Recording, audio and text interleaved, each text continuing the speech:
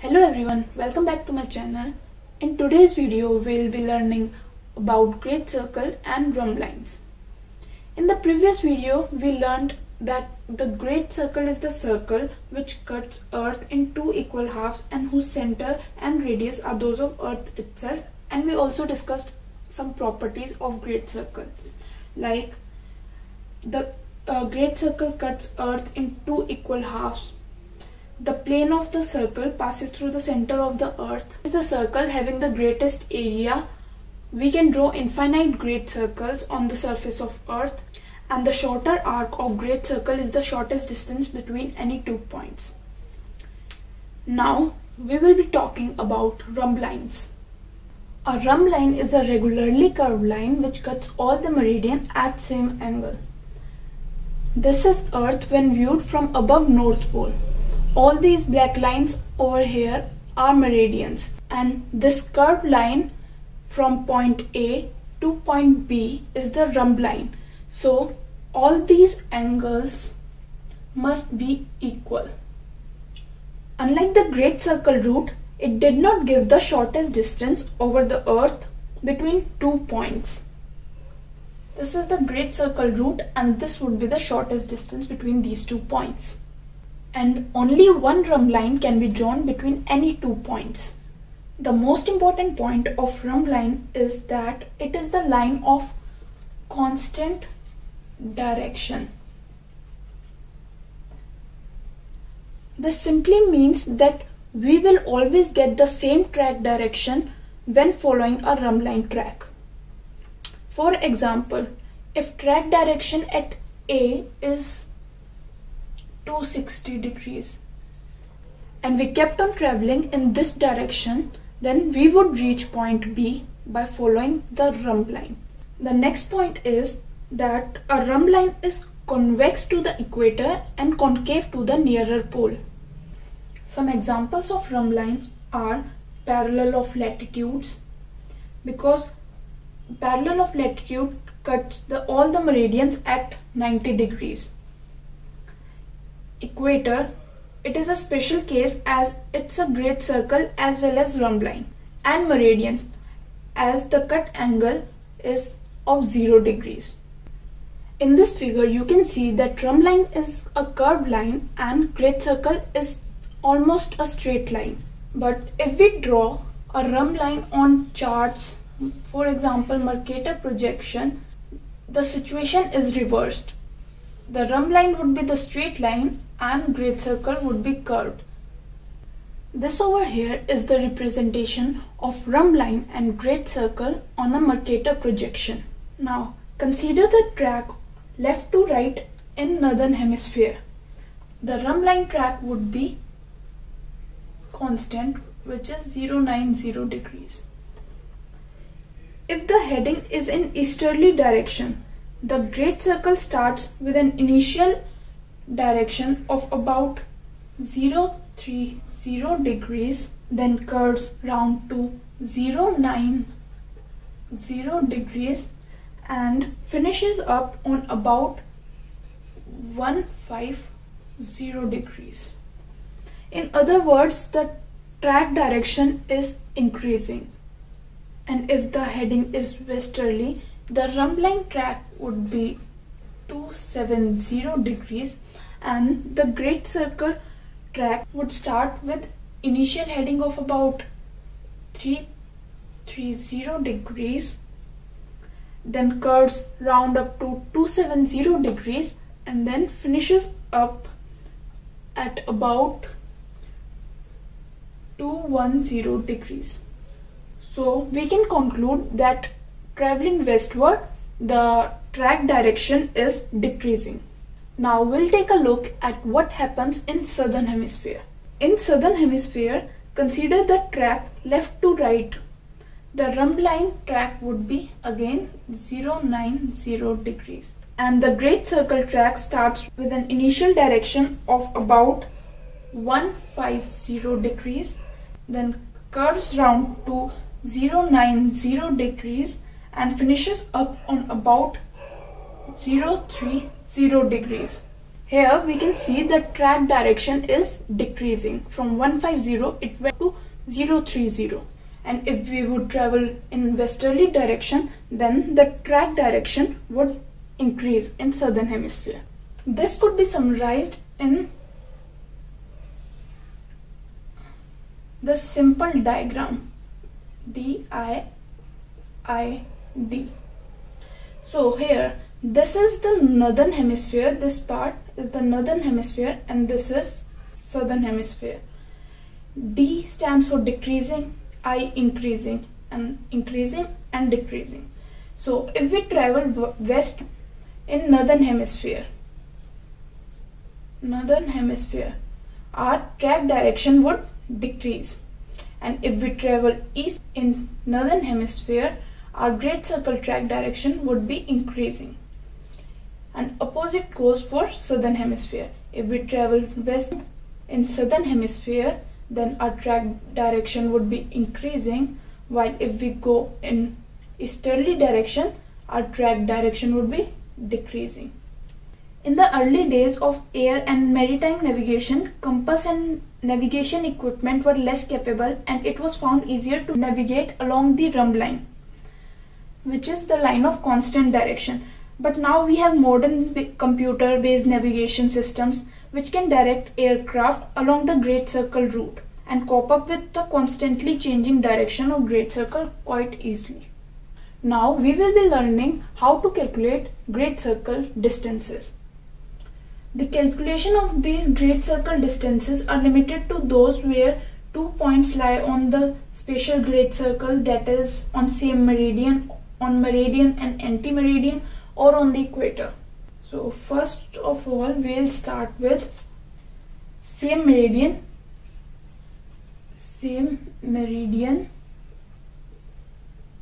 and same hemisphere.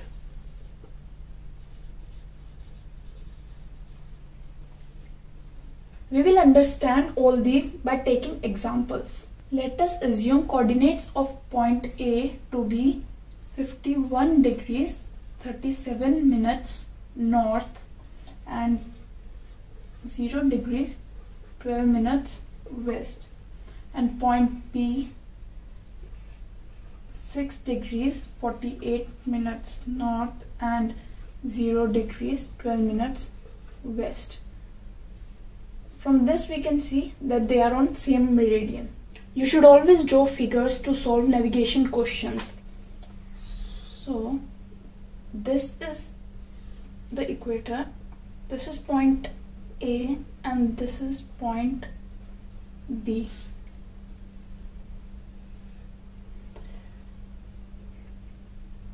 We know that 1 minute of latitude is equals to 1 nautical mile.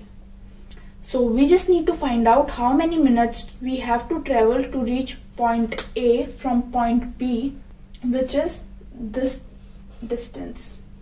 This can simply be calculated by subtracting latitudes of point B from latitude of point A. So if we subtract 51 degrees 37 minutes and 6 degrees 48 minutes, we would get 44 degrees 49 minutes. This here is the difference between the latitude, so we will say D-lat. Our difference in latitude is 44 degrees 49 minutes. Now we also know that 1 degree is equals to 60 minutes. What we have to find is how many minutes would be in 44 degrees. So we would multiply 44 degrees by 60, which would be 2640 minutes. Now these are also left, so we would add 49 minutes to this, and our answer would be 2689 minutes. So we are covering 2689 minutes to travel from position A to position B. So 2689 minutes would be equal to 2689 nautical mile. This is our great circle distance. In short, what we did here is we calculated the difference in latitude and multiplied it by 60 to convert it into minutes. From this we get a formula to calculate the great circle distance, which is equals to difference in latitude dlat into 60. The second type is same meridian, different hemisphere.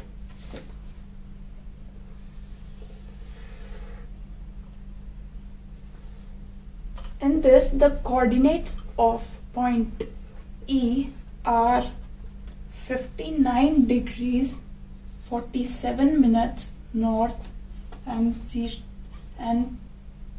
30 degrees 30 minutes east, and the coordinates of point, let's suppose D, are 29 degrees 30 minutes south and 30 degrees 30 minutes east.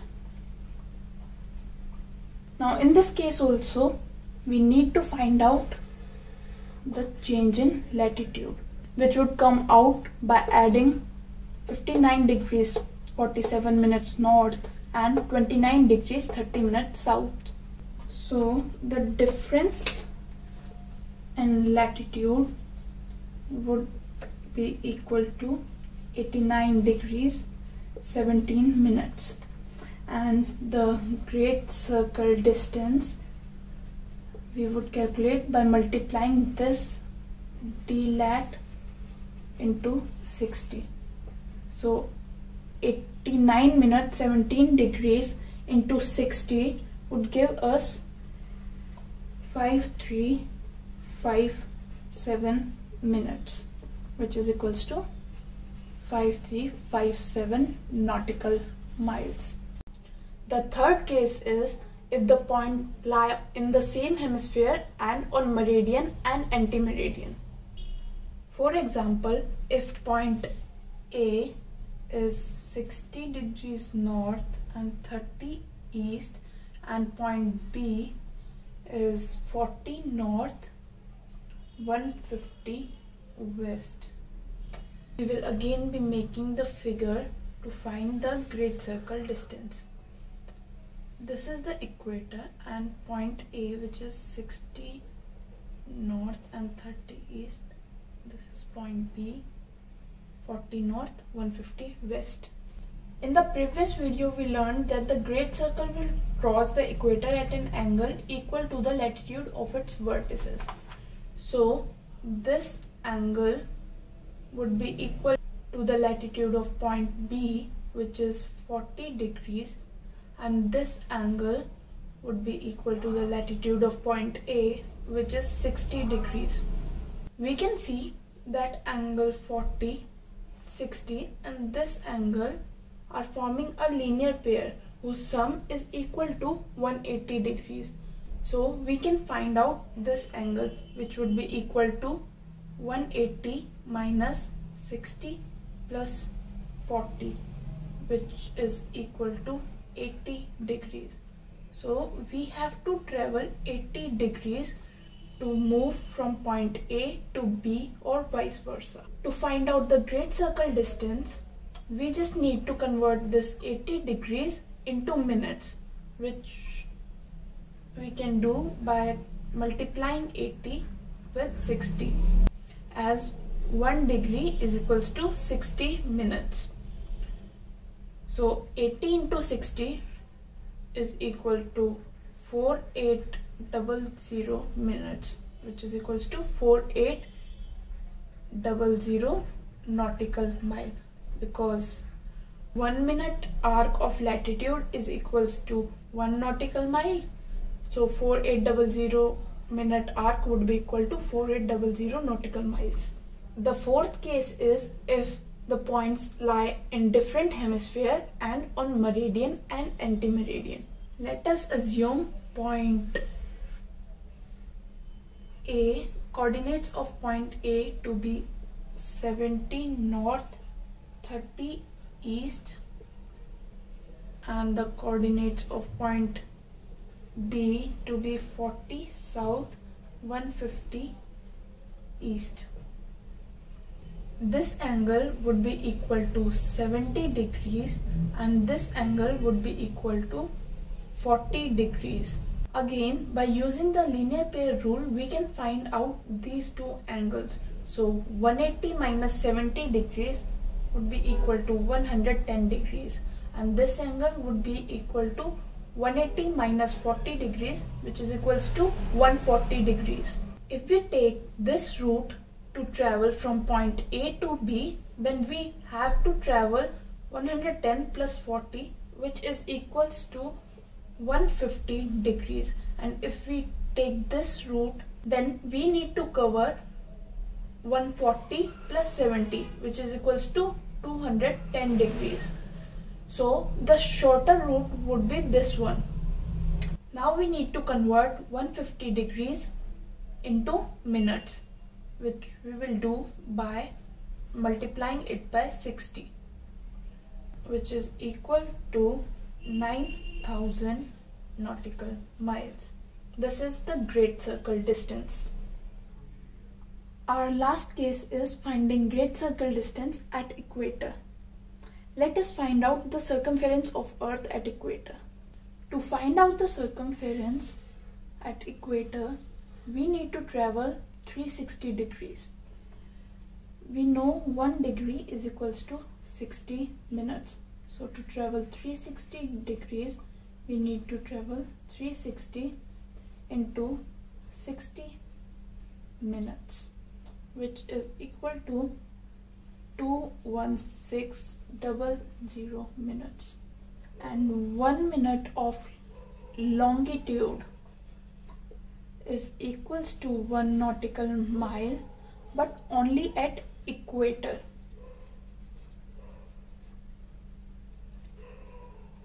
So our circumference of Earth would be equal to 21,600 nautical miles.